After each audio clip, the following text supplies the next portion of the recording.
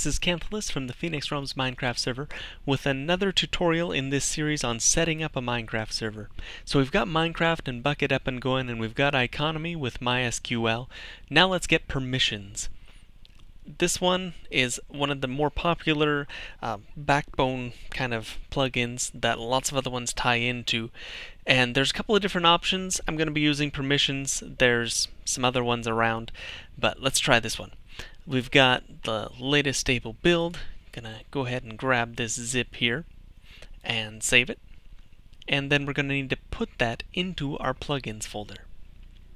Now I'm just going to take the jar file and put it into our plugins folder here. Just drag and drop that permissions.jar file over. And now let's fire up the server and see what it does. So we open up run.bat, and here we go. Permissions was initialized. So let's see what it looks like. Go ahead and stop the server. And here in plugins, now there's a permissions folder that it created. And this is where we need the zip file. So bring that over here.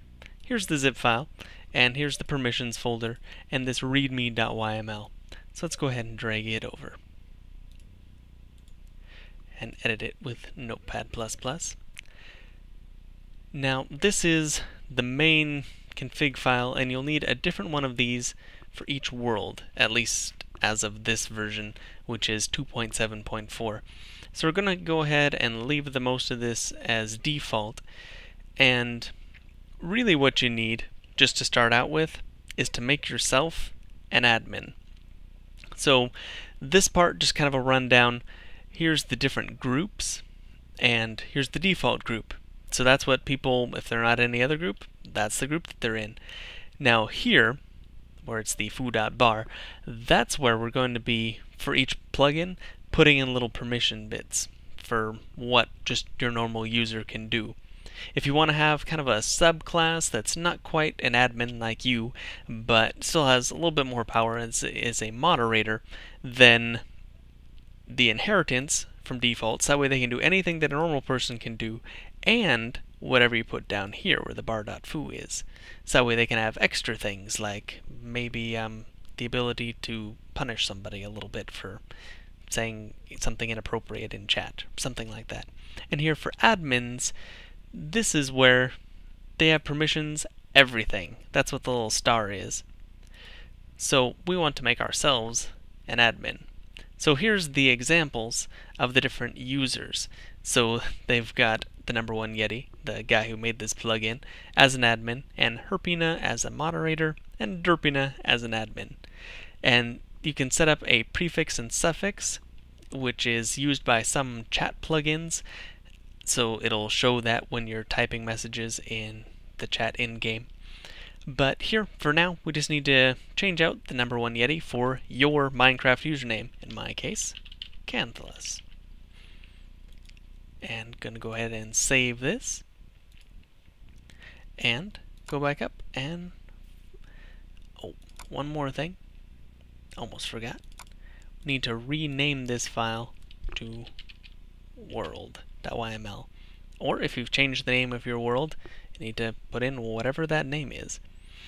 And we go back to here to run the .bat file and see if everything loads. Looks like it has. So now we should be able to go into the server and have all the nice admin powers. And also the exciting part, we're going to actually log into our server.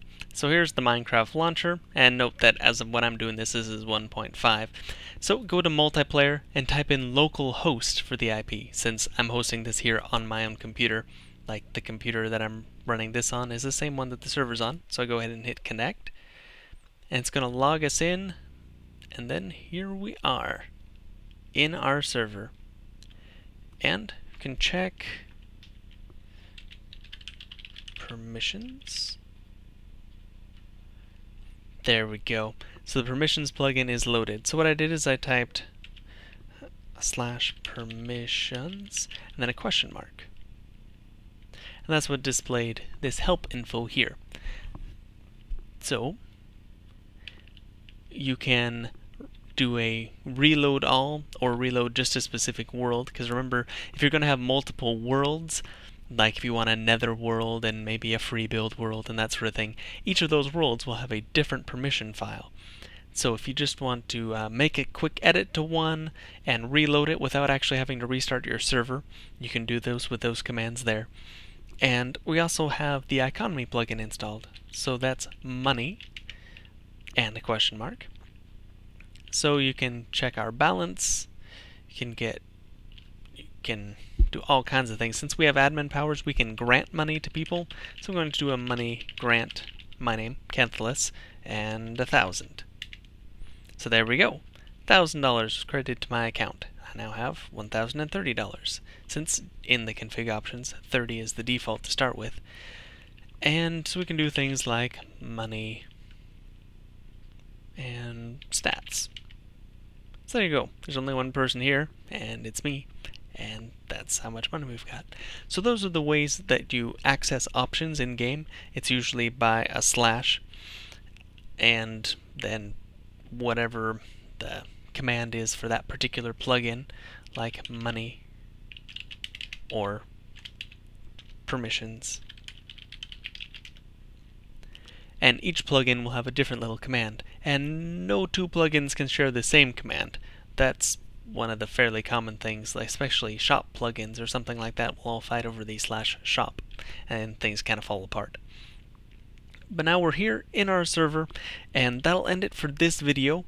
And the next tutorial, we're going to start in on some of the other plugins, start connecting in, and then a little bit more on configuration options for those as well. So thanks for joining me, and catch you later.